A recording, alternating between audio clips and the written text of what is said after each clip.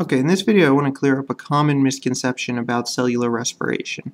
So although the process requires oxygen and produces carbon dioxide, okay, the oxygen molecules from the O2 are reduced to water. They're not incorporated directly into CO2.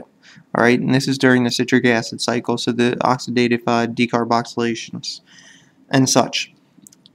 So it's true that oxygen atoms are returned as part of CO2 to the atmosphere, okay, that is true.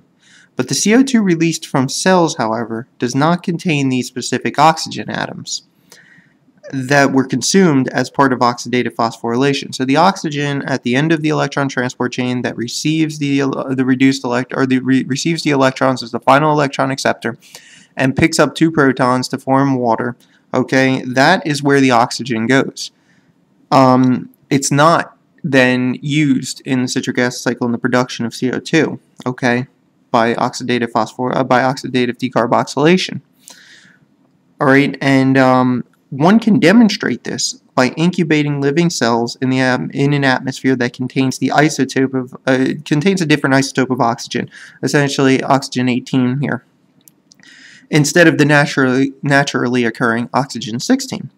And in this experiment, what is found is that the CO2 released from the cell is of the form oxygen 16, so the normal oxygen we're used to, not the isotope.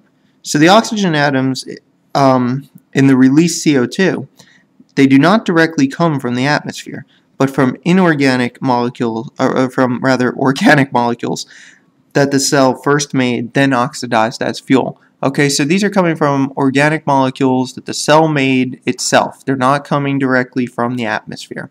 And that's the big thing that you need to realize, is that that this oxygen is not coming from the atmosphere. It's rather coming from these organic molecules. So I just want to put that out there for clarity purposes.